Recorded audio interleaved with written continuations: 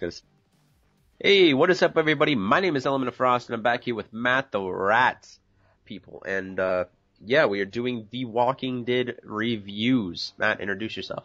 Hello, everybody. I'm the Littlewood, also known as Martin. Oh God. Anyway, yeah, The Walking Dead reviews, people. Yeah, so me and Matt had this idea of doing a review on The Walking Dead every Monday, and you know, newsflash, this is a Tuesday. She's a Tuesday, but, you know, we didn't do it yesterday, so we're just doing it today. We're actually going to start it next week, but then I was like, you know what, fuck it, YOLO. Anyway, so yeah, The Walking Dead, Season 3, Episode 7. I was about to say that in reverse. I was about to be like, Season 7, Episode 3. And I was like, wait, that doesn't sound right. Anyway, yeah, Season 3, Episode 7. No, Matt, it is not a test. Okay, so, yeah, Season 3, Episode 7. When the Dead Come Knocking.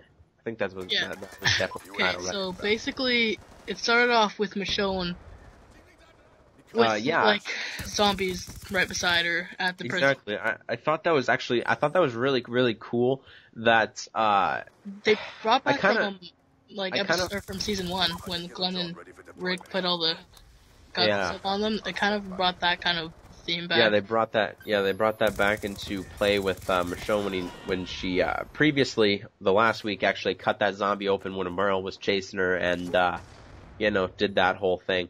And yeah, I thought it was really, really cool that they brought that back, just because that is sort of a realistic theme of what you could do, because you know, zombies are completely oblivious to what's actually going around all around them. All that's going through their mind, I guess technically mind, I guess stem of the brain, but anyway, all that they are thinking about, well, okay, I can't really say thinking either, but besides the point, yeah, all that's happening with them is they're just constantly wanting just food, and that's all they care about. Unless you chop off their jaws, or take out their teeth, like, you know, the governor and Merle and stuff does. But anyway, yeah, so I'm glad they brought that back, just because that's actually a realistic thing, because zombies' brains don't function, you know, quite as well as everybody else, and they only go by smell of humans and, you know, just animals.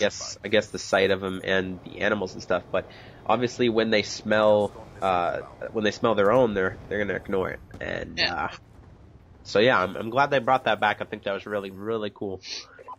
And yeah, so moving on to, I guess, the next segment. And the next segment, oh yeah, it was still with Michonne, but anyway. It was when they brought Michonne in, and when Carl saved her.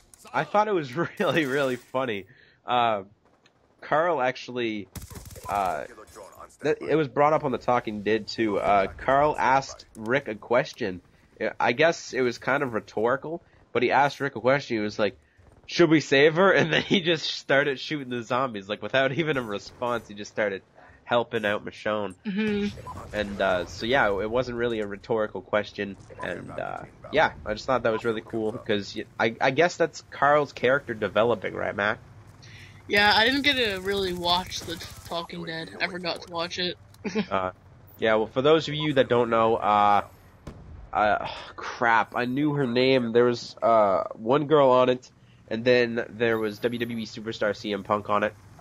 That was actually really entertaining, because you guys know that I love CM Punk, and you know, he's straight edge, and that's pretty much where I got my stuff from. And yeah, so just seeing wrestling, CM Punk mixed in with my favorite TV show, that was really, really cool. But anyway, The Walking Dead, not The Talking Dead, Matt. All right, let's go. So yeah, they helped Michonne in, and they pretty much just asked her what her wounds were, and they found it was a gunshot later. Yeah, obviously. Yeah, that would have been a good thing. Rick probably would have just shot it right then and there if it was played, but yeah. Anyway, so Herschel treated her and, you know, stuff like that, but yeah, she started talking about, actually Rick brought up the point about, they got the formula. She brought the formula with her, and asked her where she got that from, and she was like, an Asian boy actually dropped that. So Then it was obviously a fishy story between, you know, who actually kidnapped the Asian boy and his girlfriend. And obviously that was Merle, but, you know, Rick and stuff, they don't know that actually Merle is still alive, so they wouldn't really know that. No, they knew that he was alive because they saw traces of him in season 1. Yeah, but I mean, they, like, chances are, you know what I mean? Like, if you cut off your hand and you start making it out the fire escape, chances are you're not going to survive. But don't you mute your mic. Don't you mute your mic. I'm watching his screen on Skype. He's muted his mic. Starting. Anyway. Yeah, so that's what I was really thinking. Unmute that mic. It is unmuted. You did. No, you hadn't muted. Alright, anyway. Where was I anyway before we started muting each other's mics? Each other's mics? Well, you know what I mean. Okay. Talking about Merle and... Yeah, Merle. Yeah, they didn't really know that Merle, you know, for sure survived. And, you know, like I said, if they cut off his hand and escape through a fire escape through Atlanta, which is completely infested, chances are you're not really going to make it alone, alive. But, you know, if you're a badass like Merle is, then... you're always going to survive no matter what. I mean, you can cut off both of your legs and he would fucking find a way to get out of there. But I have a question for you, actually. Him and Daryl are just so much, you know, survivalist and stuff. Right. Anyway, go on, Matt. I have a question for you. Okay. Who do you think is more badass, Daryl or Merle?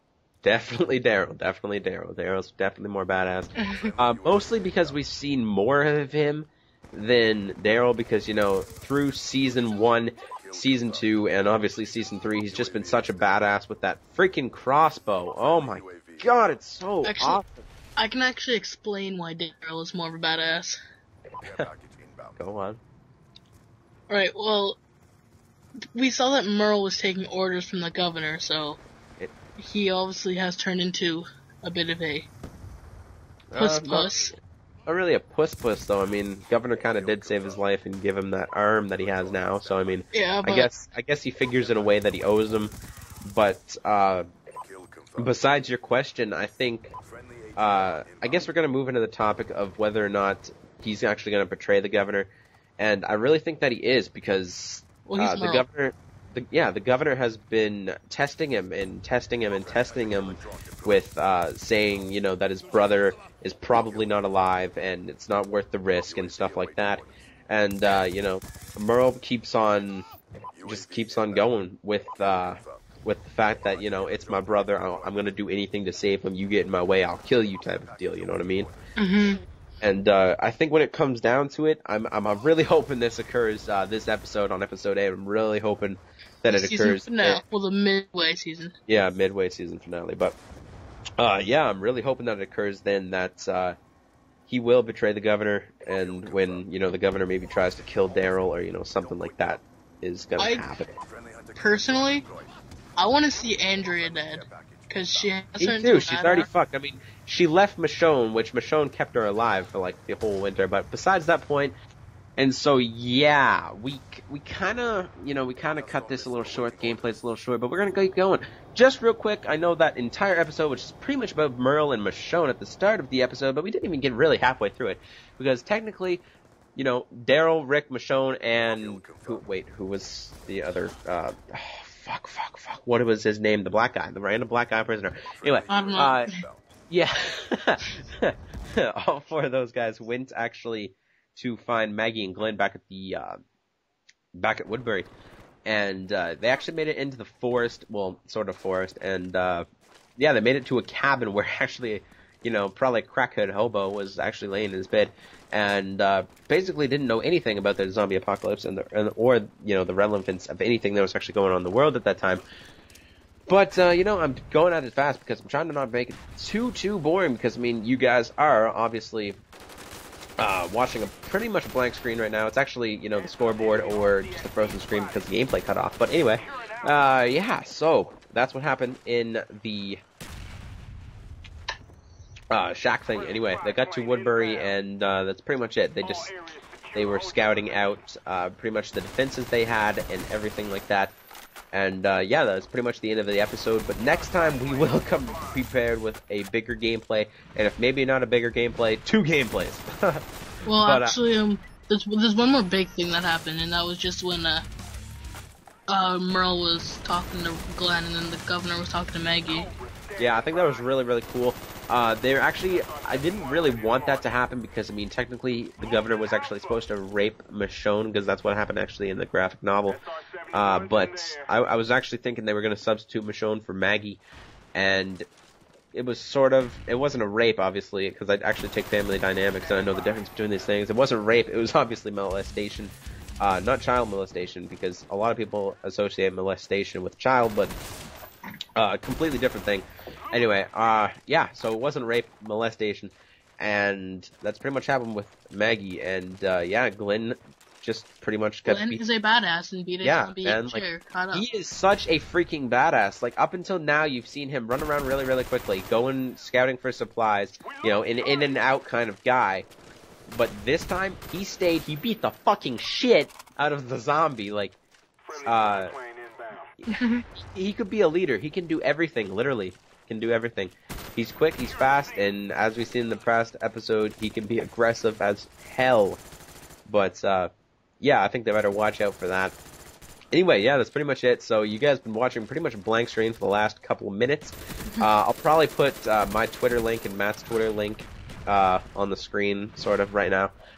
Just to entertain you guys with that. You can go to our Twitter and read some of our retarded tweets, because Matt never really tweets at all. But, I mean, you can read my tweets, and I never really tweet at all anymore. But anyway, that's it. So we will come prepared with either 2 gameplays or a big-ass long gameplay next time, just so you guys can be entertained by that.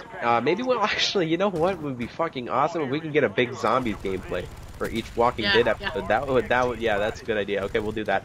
Anyway, yeah, next time you'll be seeing this, you'll be seeing some Nazi zombies gameplay. Sorry, they don't call it Nazi zombies anymore. That's not politically correct, and they probably could get in trouble for that. But anyway, yeah. They did get in trouble for it in World at War. Didn't one country, didn't they change it from Nazi zombies to zombies or something like that? Yeah, probably. Anyway, besides that fact, this is the Walking Dead review, not the Nazi Zombies review. And that's pretty much it for now. So we will see you next time on the review of the mid-season finale. But yeah, not really sure what that is going to be on Season 3, Episode 8. Not really sure what that's going to be called yet, but I will definitely find out. And I will see you guys on the next one. Bye for now. Peace. Monkey. Oh god, I can't do that. I'm sick. Bye!